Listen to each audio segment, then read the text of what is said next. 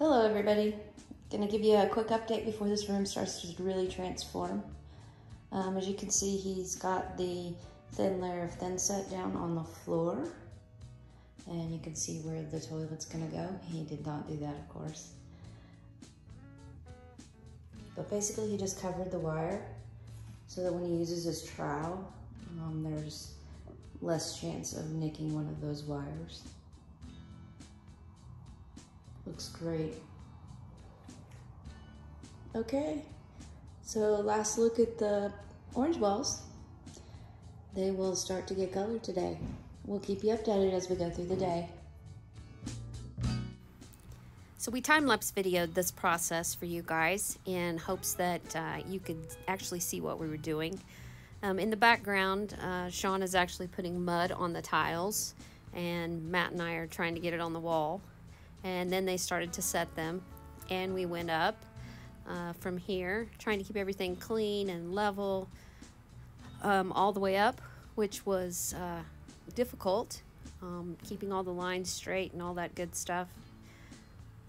But the process was pretty much just like putting tile on a shower wall, only it was taller, and these tiles are definitely heavier. So if you guys have some questions about any of this, please put them in the comments and we will get those answered for you. So enjoy these time-lapse videos. They were kind of fun. It was a long day and hot, but I think the wall looks great.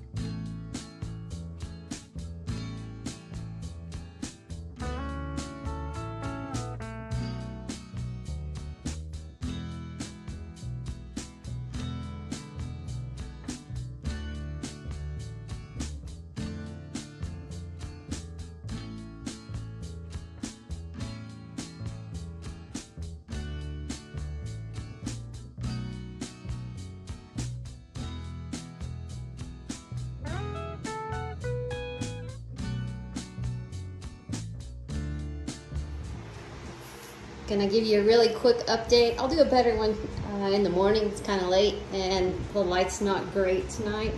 But we did get the back wall all tiled today.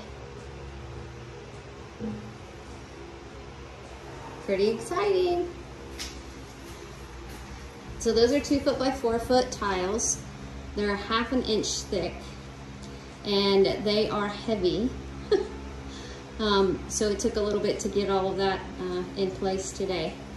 But we think we have managed to get it all in. And you can see we got some supports going on, making sure everything stays good and flat. It turned out really great. Beautiful. Went through numerous saw blades today. So we were thinking we were going to get to do some Crossville stuff, but we are going to definitely have to wait on some new saw blades to get here. So not sure what tomorrow's going to be, but stay tuned. I'm sure it will be just as exciting. If you have questions about any of this, just ask us. We did do the time-lapse video for you, and hopefully explaining it a little bit helped as well. We didn't put a grout line in it, and I like it that way. It's definitely harder to do that way. So if you're planning on doing something like this, make sure you measure the tiles, measure how big the ribs are on each tile before you start. That's the only thing that we ran into today that we weren't quite prepared for. But besides that, we think it worked really well. I will tell you, we have used these on numerous things. They're Viking clamps, and as you can see, we set cabinets with them, we lay tile with them, we set walls with them. We've done pretty much a whole bunch of different things with those, so that would be a good investment for gift for someone that does a lot of construction or woodworking stuff as well.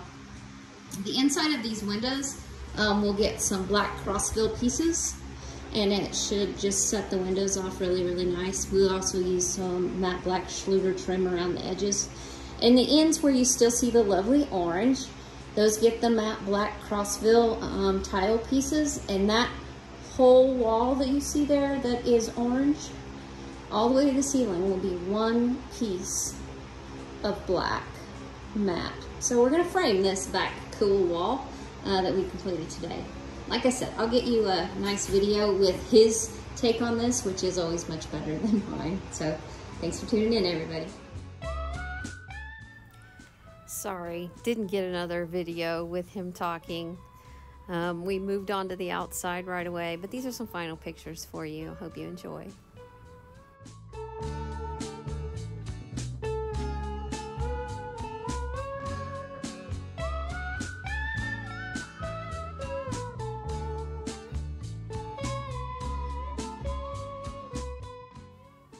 We decided to move outside and get a roof on this baby, so we got the metal roof on here, and we were really happy with how it turned out, and now we're ready to start on the sides.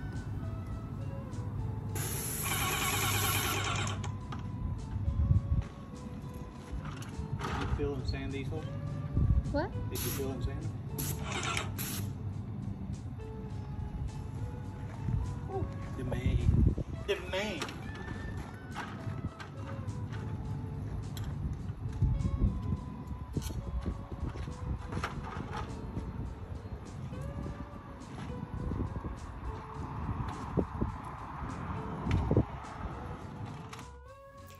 So Jimmy got that trim all finished up for us. This would be the back side again, and he also did the same thing on the front. We put some brick mold on there, and we had to make some special brick mold because the doors are big and it looked kind of funny with the small.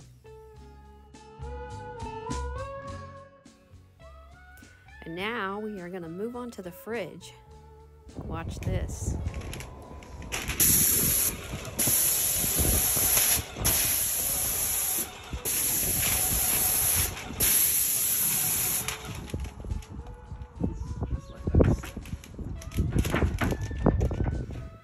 So I wanted the refrigerator to match the cabinets, but we could not find a black refrigerator that was close in color, that wasn't extremely expensive. So we decided to paint it, and I think it turned out great.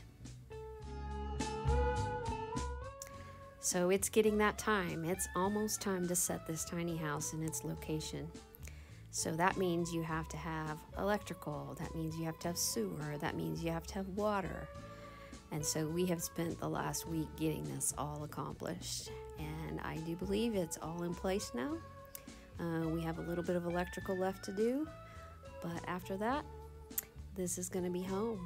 This will be the picture that we have out the back door, and we are really excited about this.